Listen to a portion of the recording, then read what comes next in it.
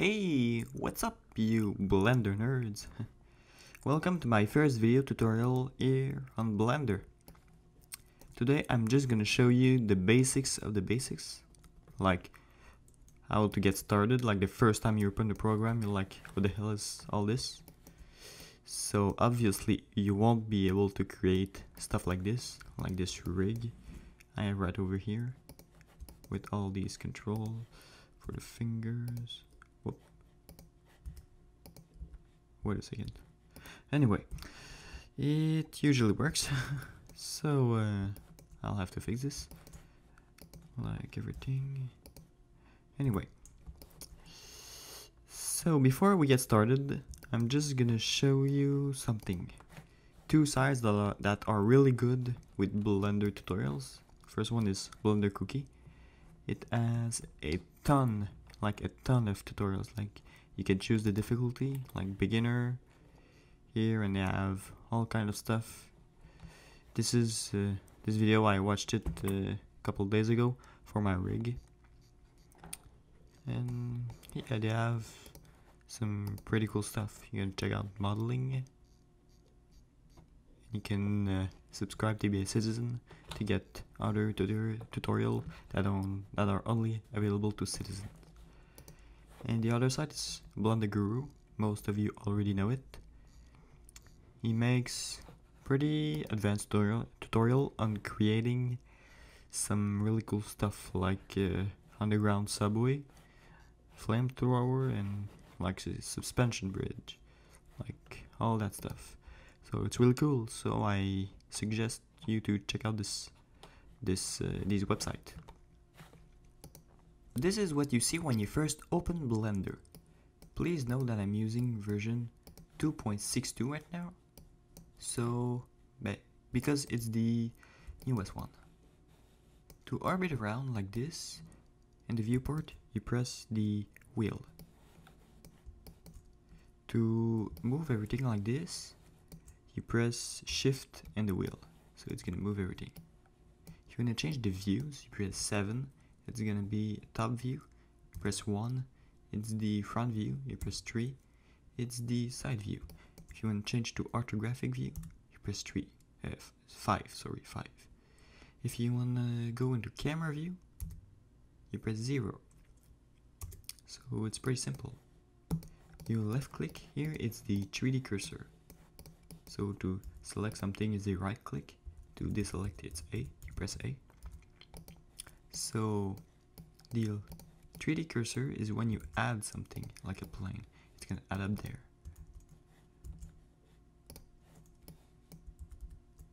To access this little menu, you press Shift A, and you can add all kinds of things. Okay, now if you press Tab, it's gonna go in edit mode. So you can switch back in object and edit mode. If you press G on your keyboard, it's gonna move. R is for rotate. If you press R another time, you can rotate like this. If you press S, it's gonna scale up and down. Also, you can select specific values like S2. It's gonna scale up 2 times. If you, let's say, you press S and X, it's gonna only scale on the X-axis. And this works also for the rotation and out when you move, like GX. It only moves on the X-axis. Here you can change, you can press Shift and select these controls, like so you can rotate on axis like this and scale. It's pretty much just the same thing. Okay, so that's pretty much it for the viewport. Oh, and also if you press, let's say I add a plane, I'm gonna just show you because I want to show you something here. It's the outliner. The outliner is pretty much, it shows you what is in the scene. Like here I just added the plane, it shows here. If you wanna hide it from the viewport, you press H and it's gonna shut the eye. so you won't see it anymore, but it's gonna appear in the render. If you shut this off, it's not gonna appear in the render. Also, another cool thing you can do is you select this and you shift select this one, and then you press Ctrl P to parent one to the other. So this one here is the parent, and it's gonna show right here. It shows also the hierarchy of the objects, so that's pretty cool. So yeah, that's it. That's pretty much it for the outliner. Here we have the timeline. It's nothing fancy. You can set the start and the end. This is when you render. It's gonna render, let's say you render an image sequence, it's gonna render from the start frame to the end frame. Here it shows the current frame of the cursor. If you want to play, you press Alt A. It's gonna play, but there's nothing to play right now.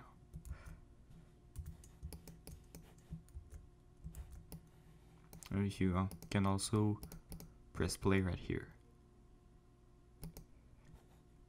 Just something I want you to notice, if you select this right here, you can split the viewport. So let's say you want to have a camera view right here. Oh, in this menu you can press T to hide it, and N to make another one pop up. But I'm going to talk to you about this a little later. Okay, so if you split this and let's say go top view and G to move, it's going to move like this. And if you take the parent, just to show you, and move it, it's going to move the child. That's pretty cool. Okay, now I'm just gonna close this and switch back to the default. I want to show you here what are these things. First, then if you have cycles render, it's gonna be, everything's gonna be a little bit different. So I'm just gonna show you with the Blender render right now. The first thing render is when you render an image. So just to say, this tab is your render tab. You can see render. So this is all the properties for your render, like layers. Well, it's more complicated stuff.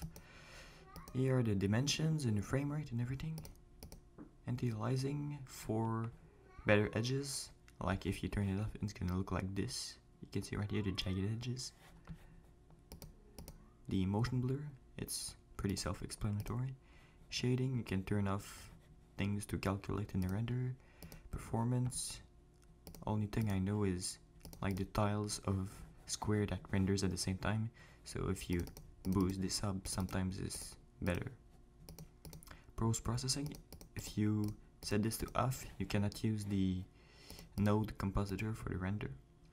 And some more complicated stuff. Oh, output is basically just the output file, the directory when you render something. So moving on, the world, there's nothing, it's pretty complicated. I don't really use this, but there are some cool stuff here. You can change here the metric, so these will be like meters or imperial, and this is gonna be foot, so you notice how the grid change accordingly. So it's pretty cool. So here's the gravity. Let's say you have a simulation in the scene and you want the gravity to be stronger, you change this right here. Or let's say you have a simulation of the moon, you can change it right here.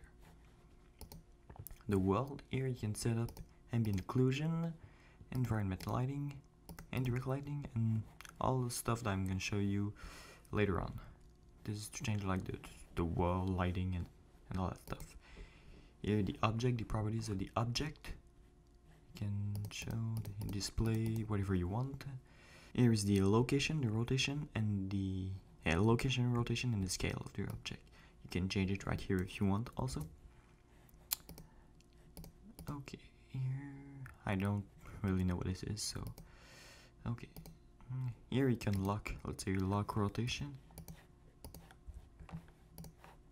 So, or here's the location. So it's only gonna rotate, let's say, on this axis, and only gonna move on this axis. So this can be useful when you rig a character. Here's the parent. Let's say when you have another object and you parent this one to the other, the parent here is going to show up. Okay, moving on. Here we have a bunch of other stuff, but it's more complicated stuff. Here the constraint is for animation, basically. It's like linking objects together. Here modifiers, there are a bunch of modifiers. They're really useful for modeling. Let's say array modifier. Sorry, my voice. You can, like, this is pretty cool for, let's say, making a brick wall. There's some others also, like this one. It smooths the object and creates subdivisions. There's a bunch of others like mirror, shrink wrap, displays, but I'm gonna get into this later. Here it's the properties, the editing properties, like you can create a vertex group and select for your object. Well, anyway. Okay, shape key, this is also more advanced stuff. UV maps for texture. Vertex color if you want to change the color of your the vertices. So here the material tab is a lot different than in the cycles render. I'm just gonna show you this in a moment. Okay, so yeah, the render tab, you can see right here, it's pretty visual, pretty simple. You can change the diffuse, the intensity, the color. You can put in the texture you want. You can change the specular, transparency, mirror, subsurface scattering, all kinds of stuff. Here in the texture, if you were to put a texture here, you would put it here. And you can change the influence. Let's say you want the texture to act on geometry to create a bump map, or you want to add to make it influence the intensity of the specular. You would change this here. Here is a particle system. Let's say you want to have a particle system on your object. There's a lot of settings, but they come pretty handy sometimes. Here are the physics. Let's say I'm gonna put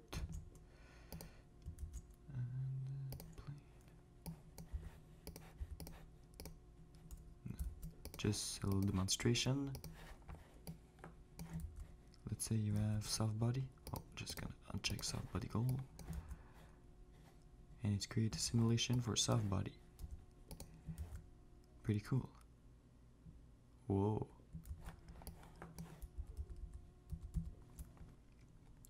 Okay, I've shown you with the Blender render what it looks like. Well, a lot of stuff here is the same, but I'm just gonna show you with the cycles render. Cycles render here, it's very different.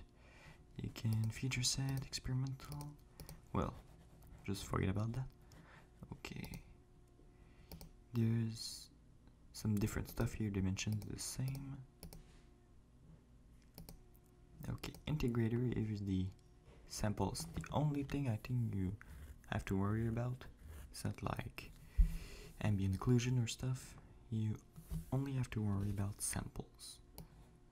For preview is when you go in the rendered view, and it's the number of samples. If you have 0, it's infinite sample. For the render, it's the number of samples for the render. So yeah, that's pretty much it for this tab. Okay, moving on. This is the same, and this is only the color of the world, but it's nice because it affects like the color of it creates lighting on the scene, so it's very natural. Here is the same, here is the same also, and here also. Okay, right here, when you create a new texture, a new material, it's a lot different. It's node based. It's node based, sorry. So you you will not do the same thing. Like let's say I want a glass, so render, no, sorry, it's gonna create like a something like glass. So if you want to add like a glass of water, or if you want to add like windows, you would choose this material. Okay, so I'm just gonna go into this a little later. Here are the textures, but if you want to put a texture on the material, you would click right here. No, sorry. You would click the color right here and set image texture, because here it would just like create a texture but not link it right here. So it's very different, but when you get the hang of it, it's really awesome. Okay, here's the particle system and the physics. It's the same thing. So I think that's pretty much it for the first tutorial. It was just a basic overview of the interface. Next time I'm gonna show you how to set up some basic materials and how to start to edit, so you can model some shape. So I hope to see you in the next tutorial, and if you are not a subscriber, I suggest you to subscribe, because I'm gonna put more Blender tutorials. So stay tuned for the future videos. Goodbye.